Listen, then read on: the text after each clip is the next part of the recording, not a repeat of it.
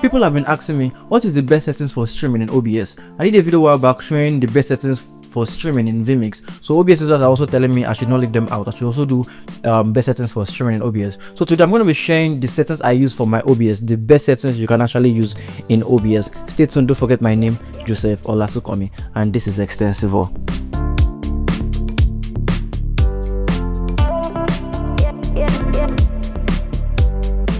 Right, so this is my OBS. Just go straight to the settings. Of course, it's settings since we're running settings. Then go straight to the stream, and then your stream, if you're using the Facebook, or if you're using the Twitch, or if you're using anyone you are going to use, or YouTube, just you can use stream key, which you're going to connect to, or you can connect your account directly to it. So whatever stream you're using, make sure to tick this ignore streaming service.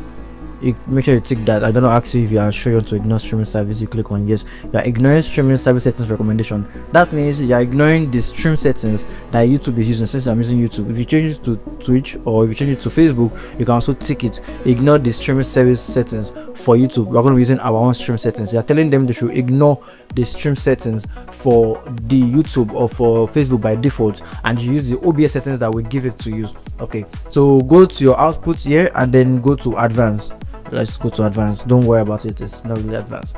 So in your advanced, your audio track, you can click on it 1. So our audio track of 1 is what's going to be streaming. So click on the audio track 1, and then in your audio encoder you can leave that FFmpeg. Your video encoder, it's usually been X264. You can change it from X264 to your graphics card, which is in Nvidia. I have Nvidia graphics card here. You can put in the Nvidia graphics card. If you don't have an Nvidia graphics card, just put it in X264 back. If you have an AMD graphics card, make sure you change it to the AMD alternative for Nvidia. But if you don't have any graphics card on the system, you can use the X264. Just that it's going to take a lot from your system. Graphics card is actually recommended. So once that is done, the rescale output, make sure it's in disabled. We're not rescaling, is in 1080 by default, which is over here. That's if you go to your video, you see it in the my canvas resolution is in 1080 actually, and my output resolution is in 1080, so there's no rescaling. If it's in 720 right now, it's going to be rescaling, and if you have to use the rescaling, your Lansco is actually the best rescaling, which is the 36 sample Lansco.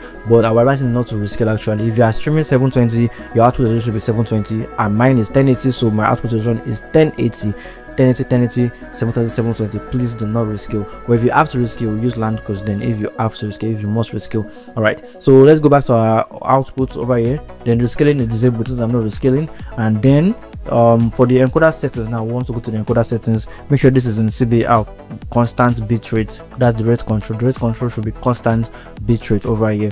It usually used to be in different other options, but we just make sure it's in constant bitrate. Then the bitrate you're actually streaming should be around, let's say, 8000 kbs. Yes, 8000 kbs the bitrate you are streaming. And if you notice when you use 8000 and it's still lagging, you can come and reduce it over here a bit down. So I'm going to be using 8000 since I have a Nvidia graphics card and I know it's actually pretty good. Can make it 8000 or let's say 7000 kbs. If you realize it's still lagging after you make sure this is 7000, you come back and reduce it actually. So in your keyframe intervals, make sure it's in 2. Some people like it in 0 actually, but I like it in 2. So put it in 2, and then your presets, which is actually an important feature also, you can put it in P7 slowest or P6 slower, just depending on which is like how good your system is. My system is pretty good. I'm going to just not put it in 7 actually, because 7 is the best quality.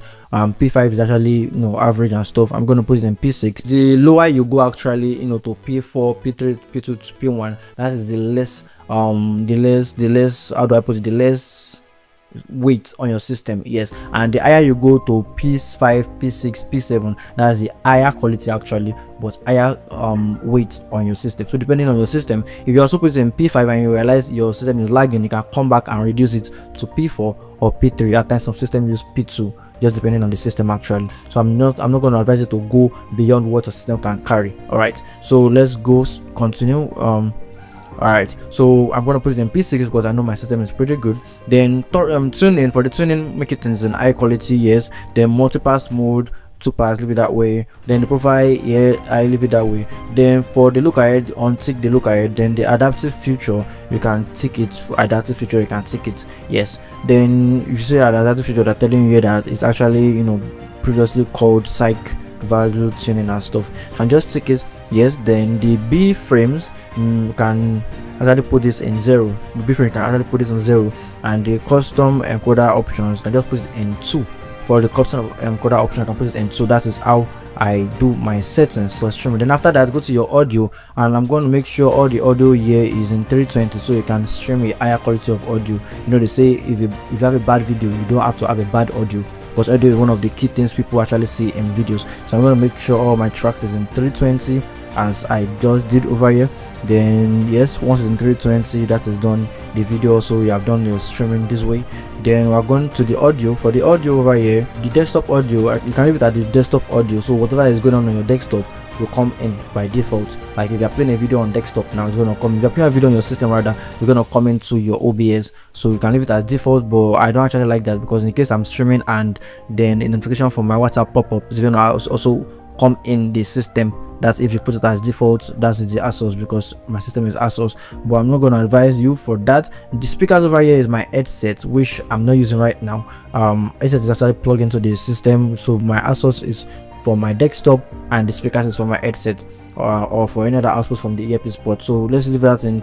So for gamers like to hear their game on their system, so you're going to leave that on as the ASUS, which is the system. So if I'm playing a game, the audio is automatically coming in to my OBS. All right, so for the mic auxiliary audio, we're going to make sure that is in default, which is the default for my mic, which I'm using.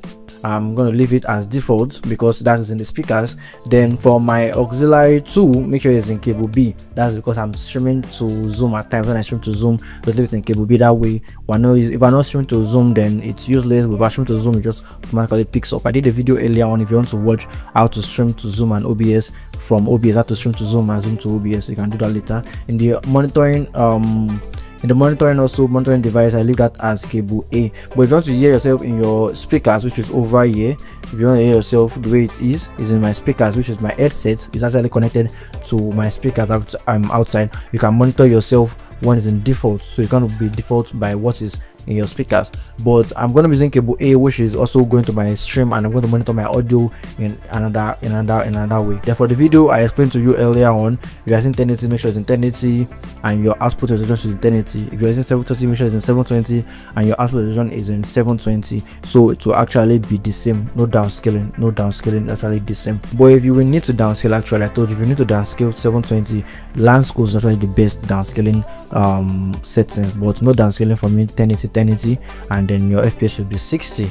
I'm not really doing much of motions right now, but 60 is still okay, not bad. Then we're going to go straight to not hotkeys, accessibility, advanced. Yes, I'm going to advanced now. So what we're doing in advanced is just something like this. So we're going to go straight to automatically reconnect. I'm going to enable automatically reconnect, so whenever I disconnect, it will automatically reconnect back. You can see the maximum retries, that is 25 times. I can turn it to 50. So this way, whenever it disconnects, after 2 seconds it tries to reconnect back. Then if it disconnects again after 2 seconds, try to reconnect back, and if it doesn't reconnect after 2 seconds, 50 times it reconnects back. And I'm pretty sure by 50 times or before 50 times my network would have been connected already. So I'm just going to leave that as that. After 2 seconds it reconnects back, because we know how network can be over here in Nigeria. It's not really good and stuff. So just going to leave that as maximum tries 50, retry delay 2 seconds. So after every 2 seconds it reconnects back. All right, so in your network over here now, we're going to click on this dynamically change bitrate to manage congestion in bracket better. What this is actually meaning here is that if you're using a router and you know other people are connected to the router, so the network speed is going to be shared in between all of you guys connected to the router. Your network will actually go down, so this dramatically changes that whenever the system or the OBS notices that your network is changing, your network is like the speed has reduced, it should automatically change the bitrate to manage the congestion, so to automatically reduce the bitrate a bit, so your network will not lag, because it noticed that the network speed is not that fast anymore, and then your quality changes. So you can be streaming like a clear quality, and maybe your internet speed goes down. Instead of it to be lagging, then you can actually just reduce the resolution a bit, so it can also work with your network speed. But if you know your router is only for you and it's only your church streaming with it, only your system streaming with it, no one is actually sharing it, no one is actually using it, network speed is not breaking into different segments of your stream or different segments of phones rather, or systems, then you can just untick the dynamically change stuff. But if you know that those people are using it and it's trying to, like, I don't know, maybe like in my church now, I think I'm using the router, then only me with the phone as I'm monitoring the stream, then my system streaming, and then the phones connected as the cameras using the Video Ninja and Aaron camera stuff. I usually only that, so I don't usually turn on this. But if you know you are a lot of people actually connected, then you can actually turn this on. At times if I'm at home, I will have our house Wi-Fi, and then I know that I want to stream at home, and I know people are also connected to the house Wi-Fi. I just make sure I turn this on so that the network, when it buffers, it won't affect my stream actually. Yes, so you can just turn that on and off depending on what you want. So yeah, actually at work I know that it's not affecting me, so I'm just gonna untick that. Okay, then that is actually all for the video. Click on apply and click on OK, and then you should have a good stream. You should actually have the best quality and stuff. Please remember that if your stream is still lagging, you can actually reduce the bitrate a bit, and also reduce the quality. That's the P6 P5 we did earlier on. So if you notice your stream is still lagging, just reduce that a bit, meaning your system is not actually taking it much. But if your system have a graphics card, it will actually pretty take it, so your stream will actually be good. Also, it depends on your network, you know. So if your network is not that good, you can reduce the bitrate. Also, you can go to internet speed to test your internet, and you know, different factors actually make up a good stream. It's not only your OBS that makes a good stream, but this is the best settings for stream. And please, these settings will not actually work for recording, it's only for stream. If you want to have a best settings for recording, I'll do that pretty much in the future. And if you're watching this already in the future, you can go to my videos and you're going to see the best settings for recording in OBS. I pray I would have done it by that time. All right, so thank you very much for watching. If this video has been very useful to you, please don't hesitate to like, comment, share to your loved ones, share to family, share to friends. The more you share, the more YouTube suggests this video that okay, it's actually pretty good to those OBS users that are actually looking for the best settings for OBS. And if I was too fast for you at any point in time, you can go to your settings of your YouTube and reduce the playback speed to 0.75 or 0.5. Then that way you will hear it slower. I know I talk pretty fast. All right, so that is all for this video. Thank you very much for watching once again. My name is Joseph Onasokoni. See you in my next video.